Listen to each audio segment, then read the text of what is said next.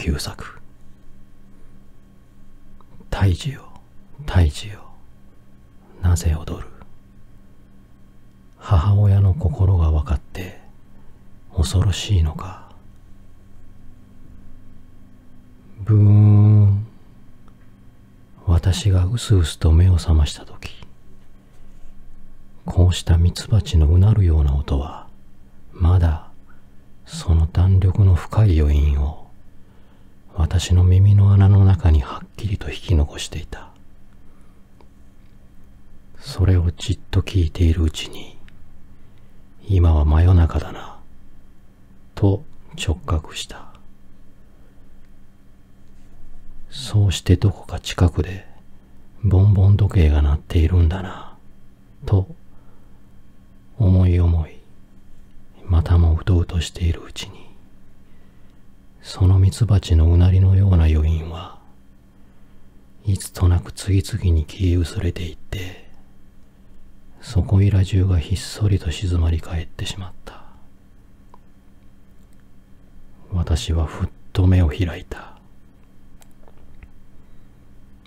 かなり高い白ペンキ塗りの天井裏から薄白い埃に覆われた裸の電球がたった一つぶら下がっている。その赤黄色く光るガラス玉の横腹に大きなハエが一匹止まっていて、死んだようにじっとしている。その真下の硬い冷たい人造石の床の上に、私は大の字なりに長くなって寝ているようである。おかしいな。私は大の字なりにじっとしたまま、まぶたをいっぱいに見開いた。そうして、目の玉だけをぐるりぐるりと上下左右に回転させてみた。青暗いコンクリートの壁で囲まれた二間四方ばかりの部屋である。その三方の壁に黒い鉄格子と金網で二重に張り詰めた大きな縦長いすりガラスの窓が一つずつ、都合三つ取り付けられている。とても用心堅固に構えた部屋の感じである。窓のない側の壁の付け根には、やはり頑丈な鉄の寝台が一個、入り口の方向を枕にして横たえてあるが、その上の真っ白な寝具が、きちんと敷き並べたままになっているところを見ると、まだ誰も寝たことがないらしい。おかしいぞ。私は少し頭を持ち上げて、自分の体を見回してみた。白い、新しいゴワゴワした木綿の着物が2枚重ねて着せてあって、短いガーゼの帯が1本、胸高に結んである。そこから丸々と太って突き出ている4本の手足は、全体にどす黒く、赤だらけになっている。その汚らしさ。いよいよおかしい。こわごわ右手を上げて、自分の顔を撫で回してみた。鼻がとんがって、目が落ちくぼんで、頭がぼうぼうと乱れて、顎ひげがもじゃもじゃと伸びて、私はガバッと跳ね起きた。もう一度顔を撫で回してみた。そこいらをキョロキョロと見回した。誰だろう。俺はこんな人間を知らない。胸の動悸がみるみる高まった。早金をつくように乱れ打ち始めた。呼吸がそれにつれて荒くなった。やがて死ぬかと思うほど喘ぎ出した。かと思うとまたひっそりと静まってきた。こんな不思議なことがあろうか。自分で自分を忘れてしまっている。いくら考えてもどこの何者だか思い出せない。自分の過去の思い出としては、たった今聞いたブーンというボンボン時計の音がたった一つ記憶に残っている。それっきりである。それでいて気は確かである。深寒とした暗黒が部屋の外を取り巻いて、どこまでもどこまでも続き広がっていることがはっきりと感じられる。夢ではない。確かに夢では。私は飛び上がった。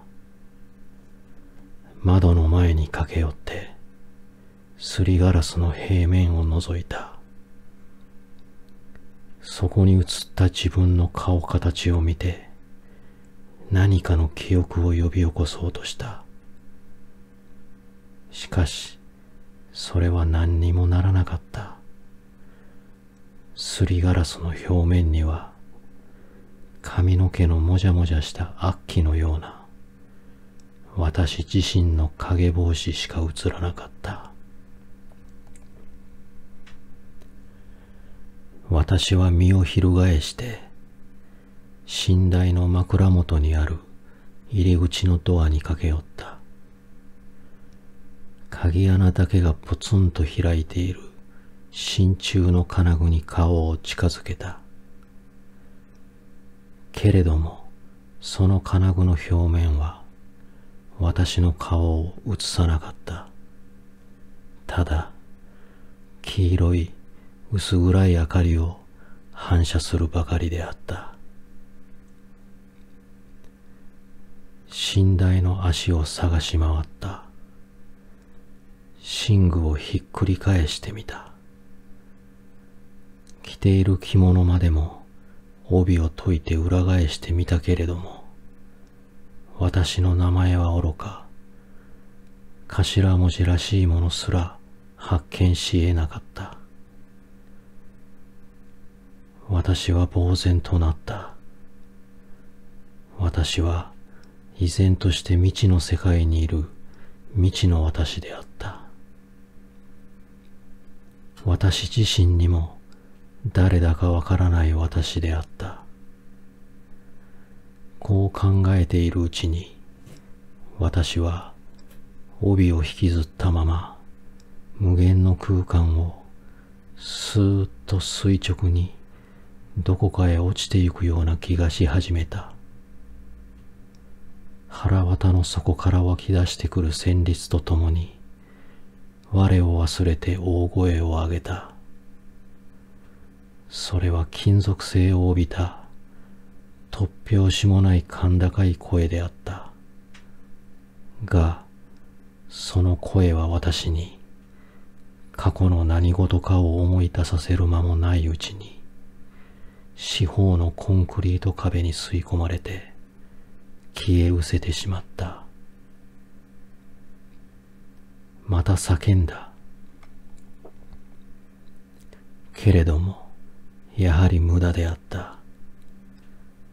その声が、ひとしきり激しく波動して、渦巻いて、消え去った後には、4つの壁と、3つの窓と、1つの扉が、いよいよ厳粛に静まり返っているばかりである。また叫ぼうとした。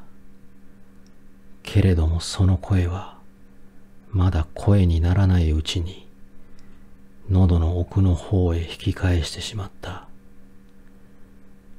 叫ぶたんびに深まっていく静寂の恐ろしさ。奥歯がガチガチと音を立て始めた。膝頭が自然とガクガクしだした。それでも自分自身が何者であったかを思い出し得ない、その息苦しさ。私はいつの間にか喘ぎ始めていた。叫ぼうにも叫ばれず、出ようにも出られぬ恐怖に包まれて、部屋の真ん中に棒立ちになったまま喘いでいた。ここは監獄か、精神病院か。そう思えば思うほど、高まる呼吸の音が、木枯らしのように深夜の四つ壁に反響するのを聞いていた。そのうちに私は気が遠くなってきた。目の前がずーっと真っ暗くなってきた。そうして棒のように硬直した全身に生汗をびっしょりと流したまま、仰向けさまにストーンと倒れそうになったので、我知らず観念の目を閉じたと思ったが、またはっと機械のように足を踏み直した。両眼をかっと見開いて、寝台の向こう側のコンクリート壁を凝視した。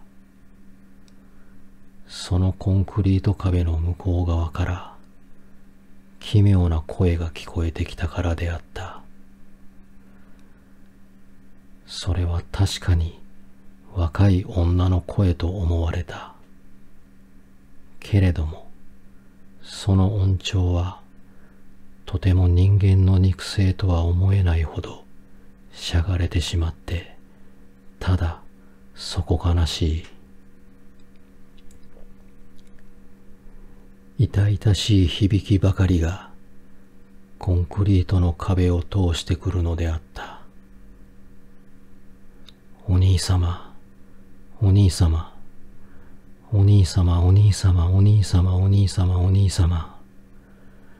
もう一度今のお声を聞かして。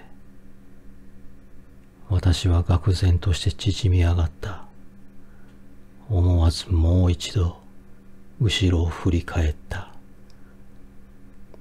この部屋の中に私以外の人間が一人もいないことを承知し抜いていながら、それからまたもその女の声を染み通してくるコンクリート壁の一部分を穴の開くほど凝視した。お兄様、お兄様、お兄様、お兄様、お兄様。隣のお部屋にいらっしゃるお兄様。あたしです。あたしです。お兄様の言い名付けだった。あなたの未来の妻でした。あたしです。あたしです。どうぞ、どうぞ今のお声をもう一度聞かして。聞かしてちょうだい。聞かして。聞かして。お兄様、お兄様、お兄様、お兄様、お兄様。私はまぶたが痛くなるほど両目を見開いた。唇をあんぐりと開いた。その声に吸い付けられるようにひょろひょろと2、3歩前に出た。そうして両手で下っ腹をしっかりと押さえつけた。そのまま一心にコンクリートの壁を睨みつけた。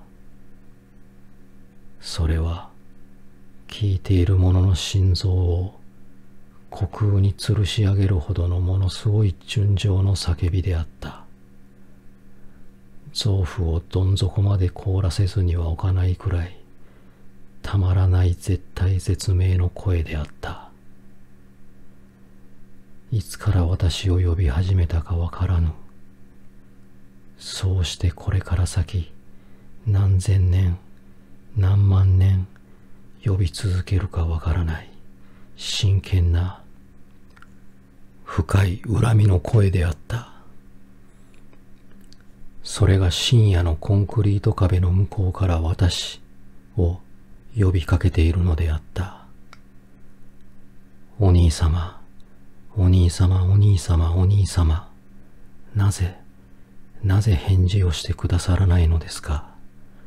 私です、私です、私です、私です。お兄様はお忘れになったのですか。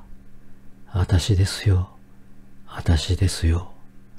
お兄様の言い名付けだった私をお忘れになったのですか。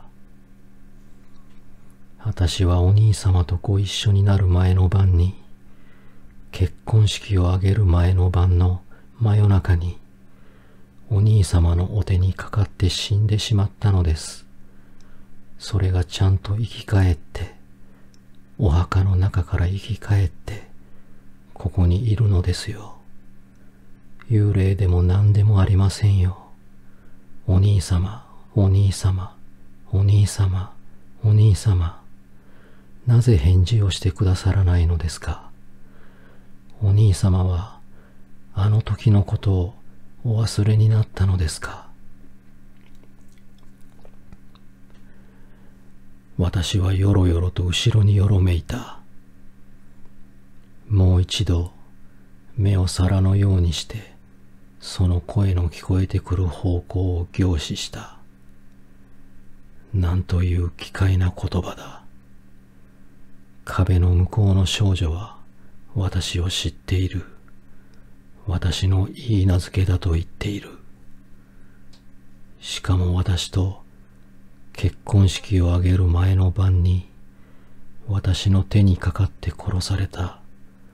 そうしてまた生き返った女だと自分自身で言っている。そうして私と壁一重を隔てた向こうの部屋に閉じ込められたまま、ああして夜となく昼となく私を呼びかけているらしい。想像も及ばない怪奇な事実を叫び続けながら、私の過去の記憶を呼び起こすべく死に物狂いに努力し続けているらしい。気違いだろうか、本気だろうか。いやいや、気違いだ気違いだ。そんなバカな不思議なことが。はははは。私は思わず笑いかけたが、その笑いは私の顔面筋肉に凍りついたまま動かなくなった。またも一層悲痛な深刻な声がコンクリートの壁を貫いてきたのだ。笑うにも笑えない。確かに私を私と知っている確信に満ち満ちた真剣な清掃としたお兄様、お兄様、お兄様、なぜご返事をなさらないのですか。私がこんなに苦しんでいるのに、たった一言、たった一言、お返事を。たった一言、たった一言、お返事をしてくださればいいのです。そうすれば、この病院のお医者様に私が気違いでないことがわかるのです。そうしてお兄様も私の声がお分かりになるようになったことが院長さんに分かってご一緒に退院できるのに、お兄様、お兄様、お兄様、なぜお返事をしてくださらないのですか。私の苦しみがお分かりにならないのですか。毎日毎日、毎夜毎夜、こうしてお呼びしている声がお兄様のお耳に入らないのですか。ああ、お兄様、お兄様、お兄様、お兄様。あんまりです。あんまりです。あんまりです。ああ、私は、声がもう、そういううちに壁の内側からもう一つ別の新しい物音が聞こえ始めた。それは平手か拳かわからないが、とにかく生身の柔らかい手でコンクリートの壁をポトポトと叩く音であった。皮膚が破れ、肉が裂けても構わない、息組みで叩き続ける弱々しい女の手の音であった。私はその壁の向こうに飛び散り、粘りついているであろう血の跡を想像しながら、なおも一心に目を見張り、奥歯を噛みしめていた。お兄様、お兄様、お兄様、お兄様。お兄様の手にかかって死んだ私です。そうして生き返っている私です。お兄様より他にお便りする方は一人もないかわいそうな妹です。一人ぼっちでここにいる。お兄様は私をお忘れになったのですか。お兄様も同じです。世界中にたった二人の私たちがここにいるのです。そうして人から気違いと思われて、この病院に離れ離れになって閉じ込められているのです。お兄様が返事をしてくだされば、私の言うことが本当のことになるのです。私を思い出してくだされば、私もお兄様も精神病患者でないことがわかるのです。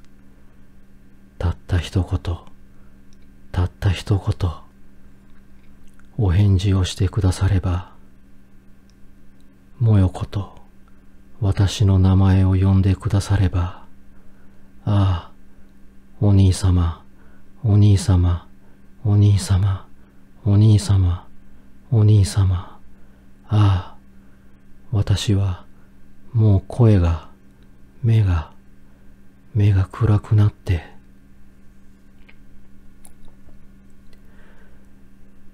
私は思わず寝台の上に飛び乗った。その声のあたりと思われる青黒いコンクリート壁にすがりついた。すぐにも返事をしてやりたい。少女の苦しみを助けてやりたい。そうして私自身がどこの何者かという事実を一刻も早く確かめたいというたまらない衝動に駆られてそうしたのであった。が、またぐっと唾を飲んで思いとどまった。そろそろと寝台の上から滑り落ちた。その壁の一点を凝視したまま、できるだけその声から遠ざかるべく、正反対の位置にある窓のところまで、じりじりと後しざりをしてきた。私は返事ができなかったのだ。いな、返事をしてはいけなかったのだ。私は彼女が私の妻なのかどうか、全然知らない人間ではないか。あれほどに深刻な、痛々しい彼女の純情の叫び声を聞きながら、その顔すらも思い出し得ない私ではないか。自分の過去の真実の記憶として、呼び起こし得るものはたった今聞いた。ブーンという時計の音一つしかないという、世にも不可思議な、アホ患者の私ではないか。その私が、どうして彼女の夫として返事してやることができよう。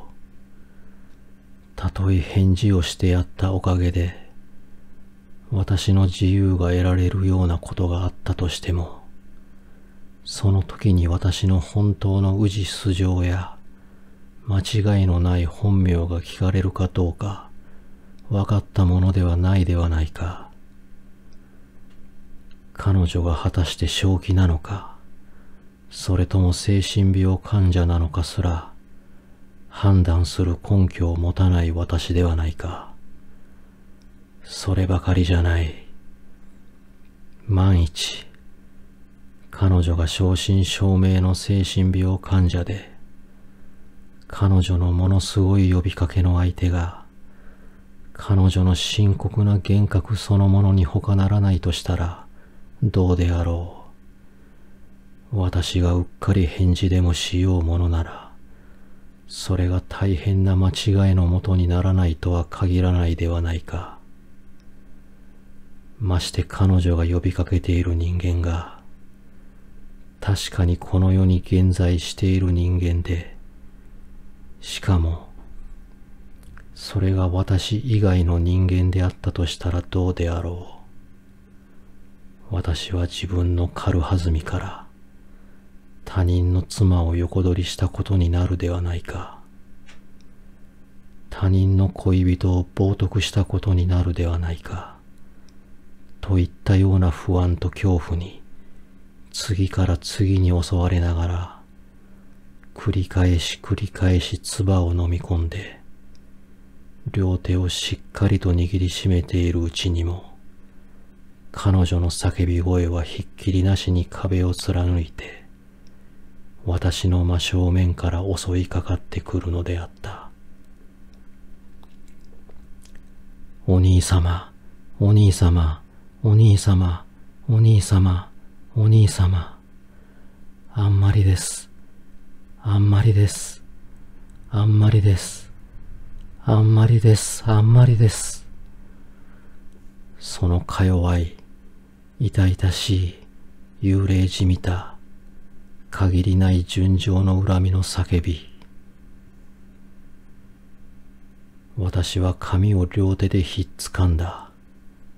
長く伸びた10本の爪で血の出るほどかき回した。お兄様、お兄様、お兄様。私はあなたのものです。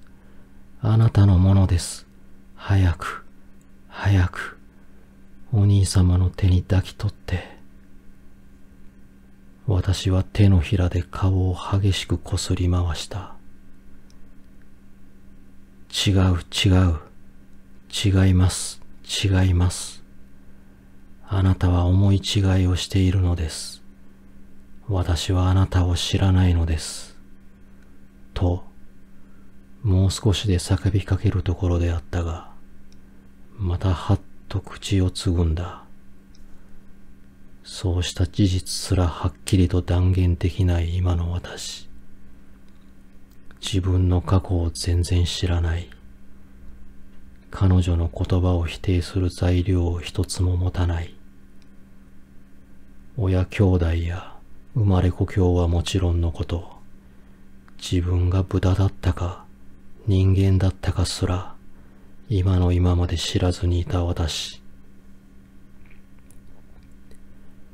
私は肩骨を固めて耳の後ろの骨をコツンコツンと叩いた。けれどもそこからは何の記憶も浮かび出てこなかった。それでも彼女の声は絶えなかった。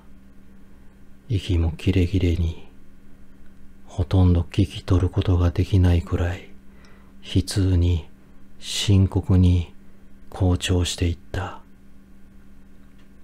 お兄様、お兄様、どうぞ、どうぞ私を助けて、助けて。ああ。私はその声に追い立てられるように今一度四方の壁と窓とドアを見回した。駆け出しかけてまた立ち止まった。何にも聞こえないところへ逃げていきたい。と思ううちに全身がぞーっと泡立ってきた。入り口のドアに走り寄って、鉄かと思われるほど頑丈な青塗りの板の平面に全力を挙げてぶつかってみた。暗い鍵穴を覗いてみた。なおも引き続いて聞こえてくる執念深い物音と絶え絶えになりかけている叫び声に痺れ上がるほど脅かされながら窓の格子を両手で掴んで力いっぱい揺すぶってみた。やっと下の方の片隅だけ引き歪めることができたが、それ以上は人間の力で引き抜けそうになかった。私はがっかりして部屋の真ん中に引き返してきた。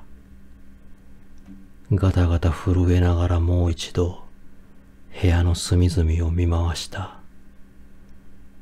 私は一体人間世界にいるのであろうか。それとも私はつい今しがたからあの世の世界に来て何かの責め苦を受けているのではあるまいか。この部屋で正気を回復すると同時にほっとする間もなく襲いかかってきた自己忘却の無限地獄。何の反響もない。聞こえるものは時計の音ばかり。と思う間もなく、どこの何者とも知れない女性の叫びに苛まれ始めた絶対絶命の生き地獄。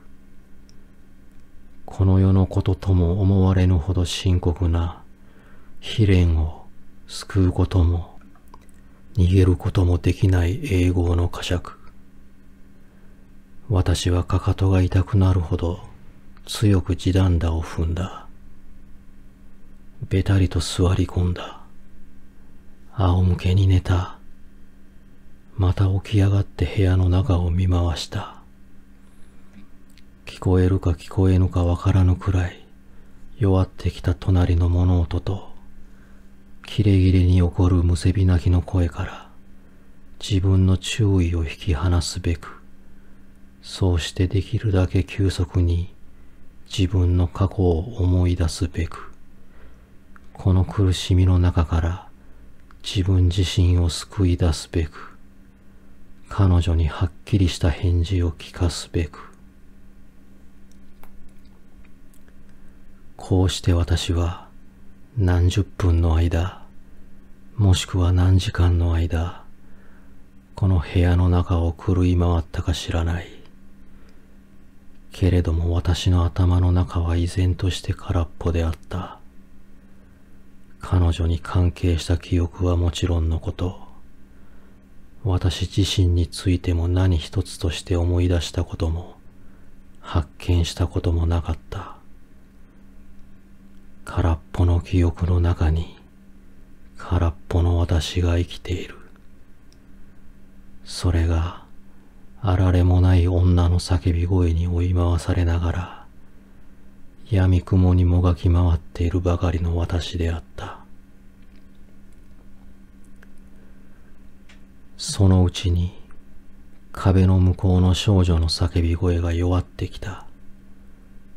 次第次第に糸のようにか走ってきて、しまいには息も絶え絶えの泣き声ばかりになって、とうとう元の通りの深々とした深夜の四つ壁に立ち返っていった。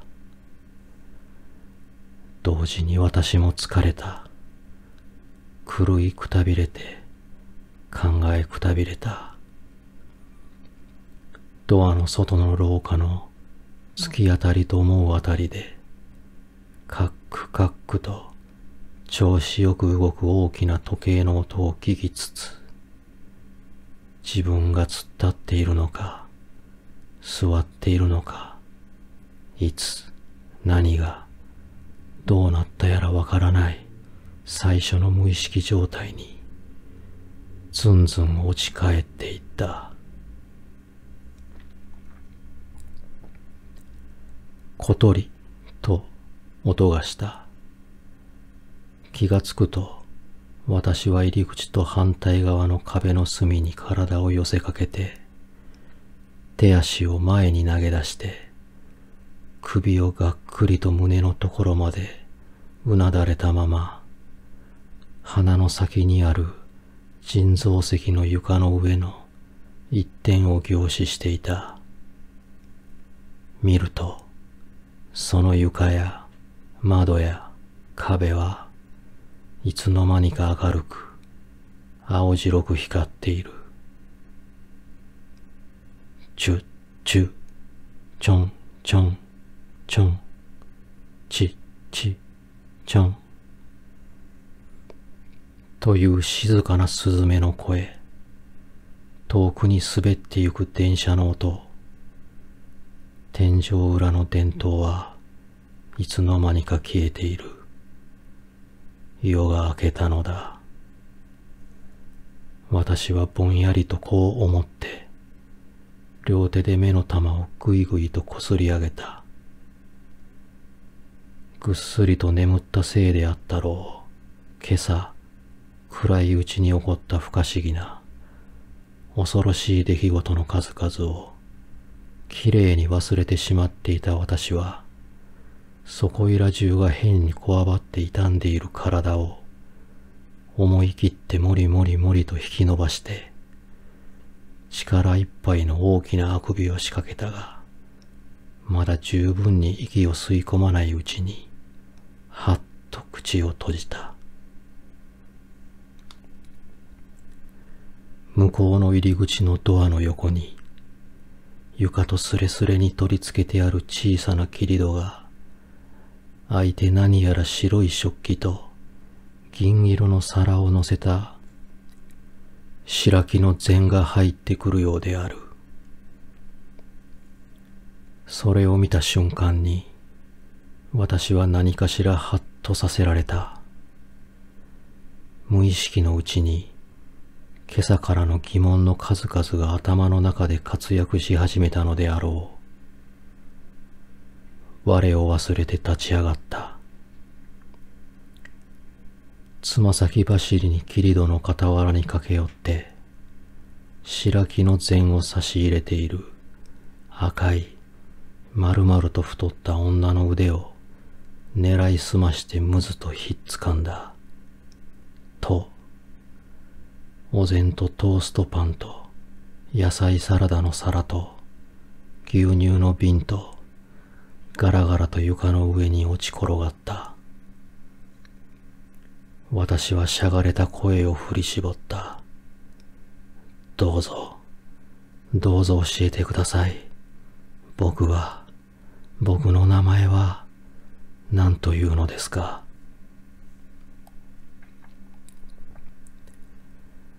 相手は身動き一つしなかった。白い袖口から出ている冷たい赤大根見たような二の腕が私の左右の手の下でみるみる紫色になっていった。僕の名前は何というのですか。僕は気違いでも何でもない。あれーという若い女の悲鳴が切り戸の外で起こった。私に掴まれた紫色の腕が力なくもがき始めた。誰か来てください。7号の患者さんが、誰か来て。静かに。黙ってください。僕は誰ですか？ここは、今はいつ、どこなんですか？どうぞ、ここは、そうすれば話します。わーという鳴き声が起こった。その瞬間に、私の両手の力が緩んだらしく、女の腕がすっぽりと切り戸の外へ抜け出したと思うと、同時に泣き声がぴったりと止んで、廊下の向こうの方へバタバタと走ってゆく足音が聞こえた。一生懸命にすがりついていた腕を引き抜かれて、弾みを食らった私は、硬い人造石の床の上にどたりと尻餅をついた。危なくひっくり返るところを両手で支え止めると、気抜けしたようにそこいらを見回し、するとまた不思議なことが起こった。今まで一生懸命に張り詰めていた気持ちが、尻餅をつくと同時に、みるみる緩んでくるにつれて、何とも知れないおかしさが、腹の底からむくむくと湧き起こり始めるのを、どうすることもできなくなった。それはとてもたまらないほど、へんてこにおかしい。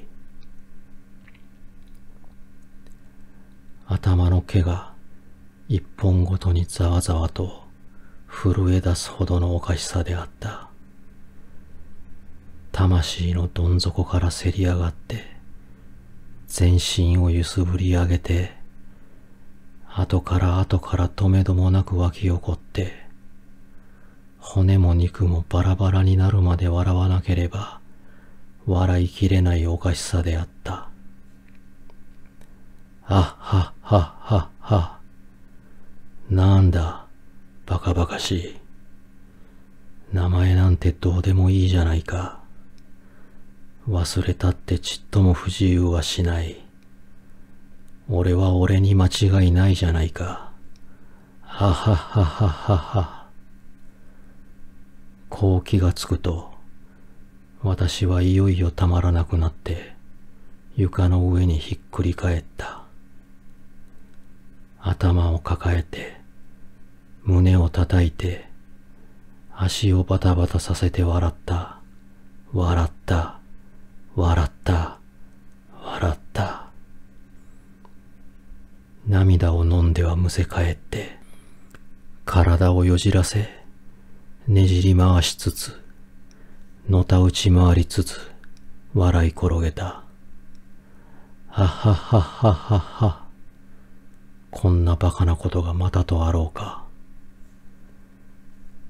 天から降ったか、地から湧いたか、得体のわからない人間がここに一人いる。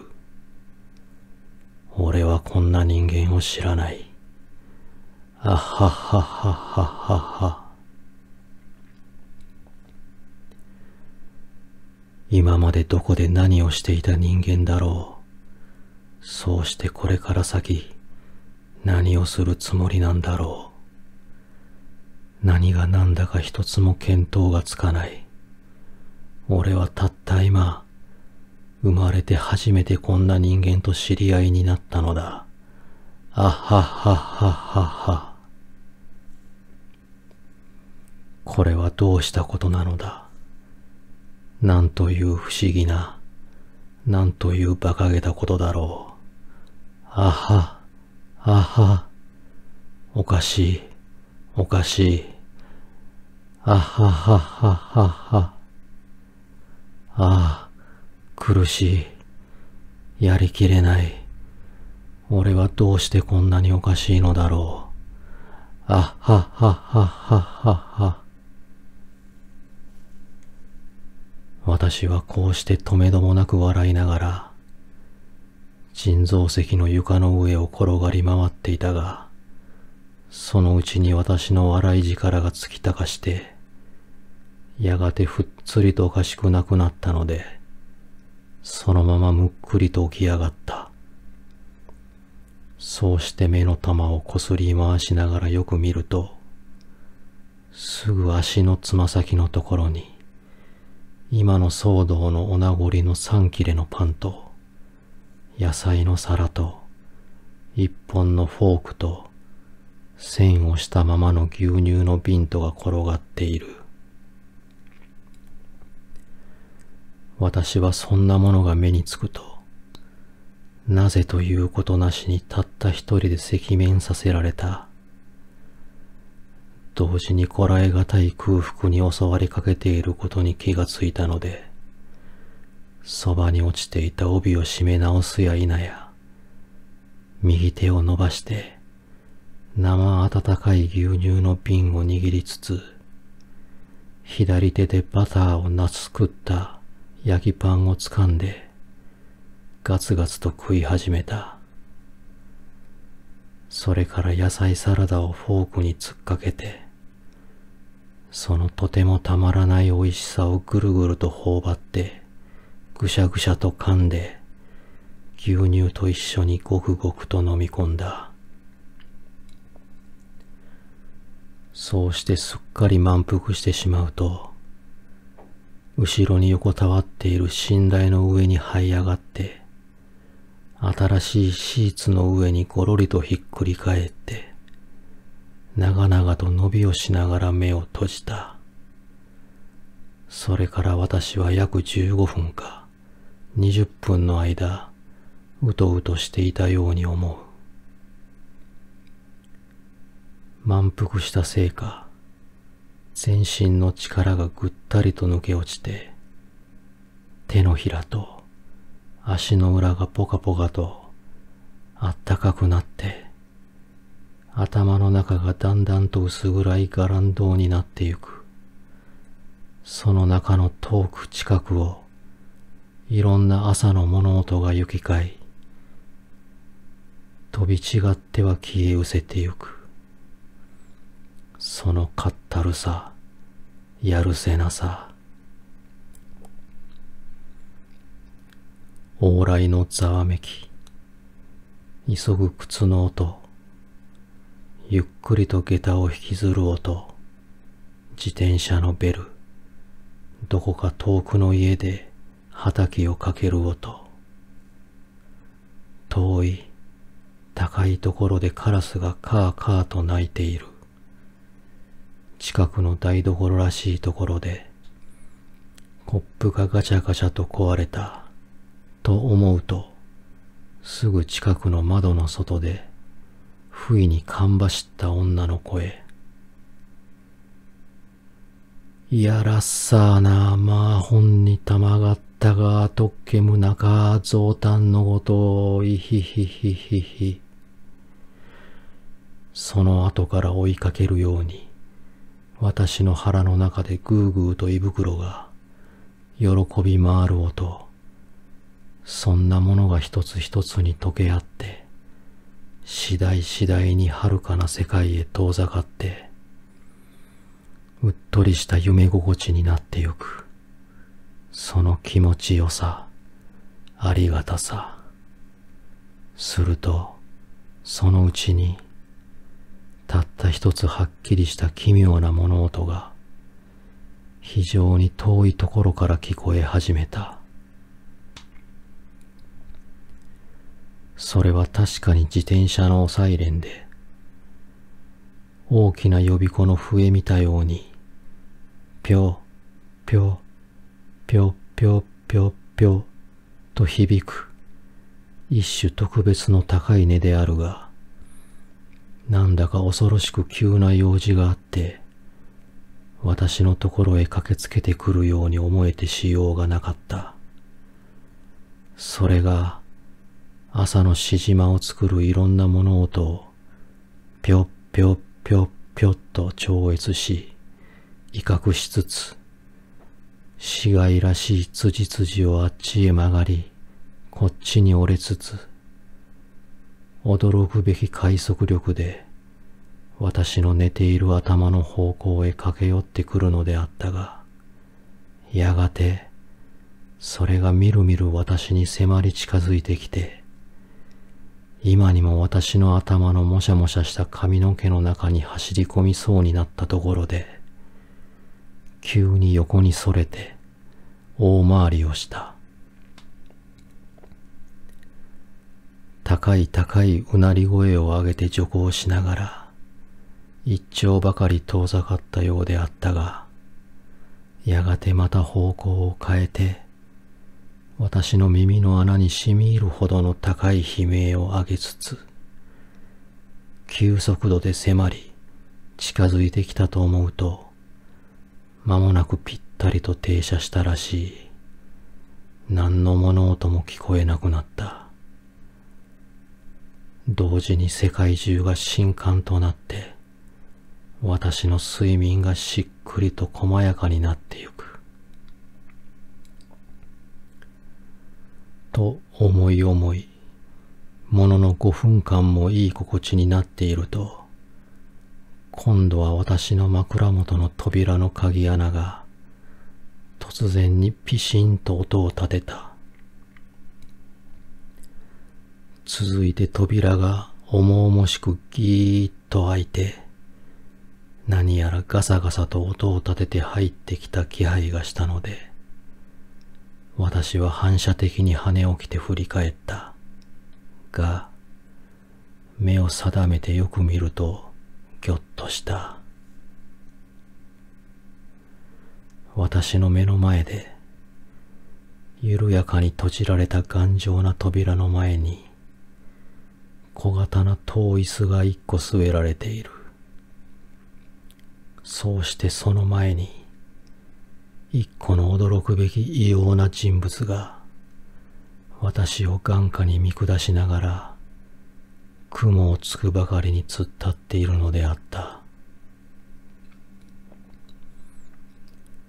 それは身長6尺を超えるかと思われる巨人であった。顔が馬のように長くて、皮膚の色は瀬戸物のように生白かった。薄く長く引いた眉の下に、クジラのような目が小さく並んで、その中にヨボヨボの老人か、または瀕死の病人見たような青白い瞳が力なくどんよりと曇っていた。鼻は外国人のように隆々とそびえていて、鼻筋がピカピカと白光に光っている。その下に大きく、横一文字に閉ざされた唇の色が、そこいらの皮膚の色と一続きに生白く見えるのは、何か悪い病気にかかっているせいではあるまいか。特にその寺院の屋根に似た、だだっ広い額の斜面と、軍艦のへさきを見るような、巨大な顎の格好の気味の悪いこと、見るからに超人的な、一種の異様な性格の持ち主としか思えない。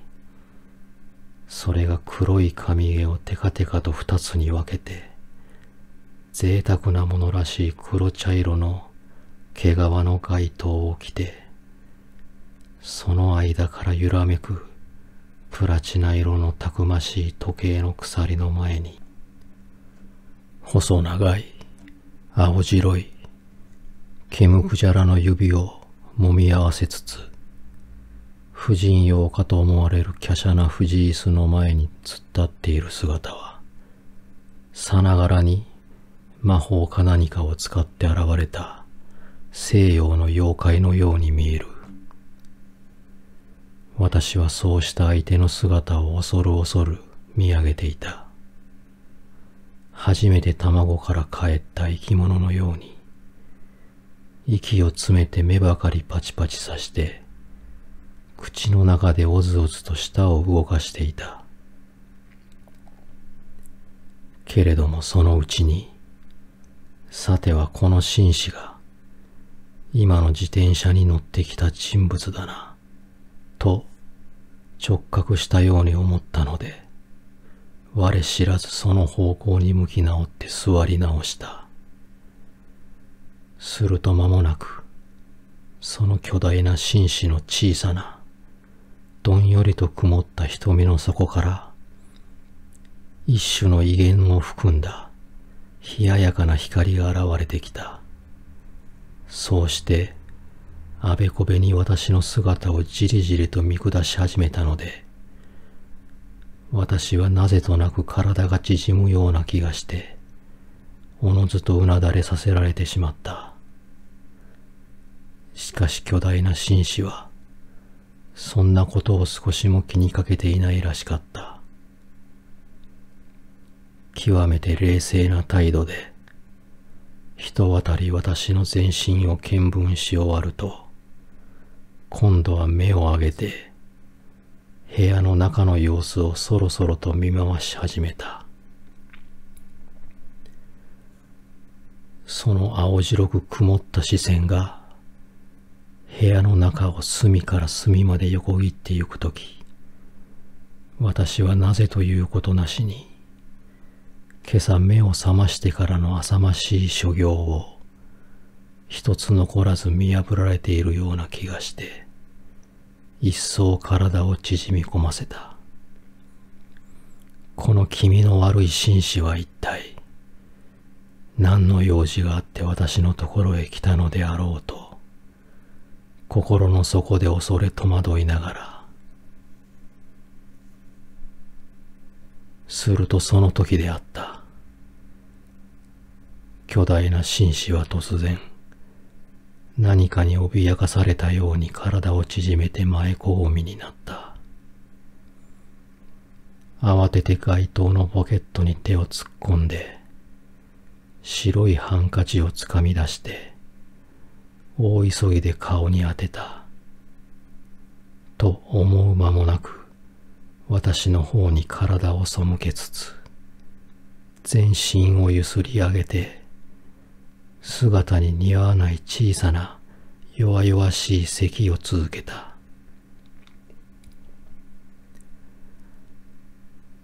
そうしてややしばらくしてから、やっと息が落ち着くと、また、おもむろに私の方へ向き直って一礼した。どうも、体がようございますので、街灯のまま失礼を。それはやはり体に釣り合わない、女見たような声であった。しかし私は、その声を聞くと同時に何かしら安心した気持ちになった。この巨大な紳士が見かけに似合わない柔和な親切な人間らしく思われてきたので、ほっとため息をしいしい顔を上げると、その私の鼻の先へうやうやしく一葉の名刺を差し出しながら、紳士はまたも咳いった。私はごめんください。私はその名刺を両手で受け取りながら、ちょっとお辞儀の真似方をした。九州帝国大学法医学教授、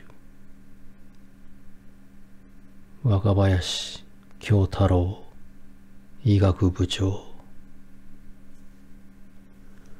この名詞を二三度繰り返して読み直した私は、またも唖然となった。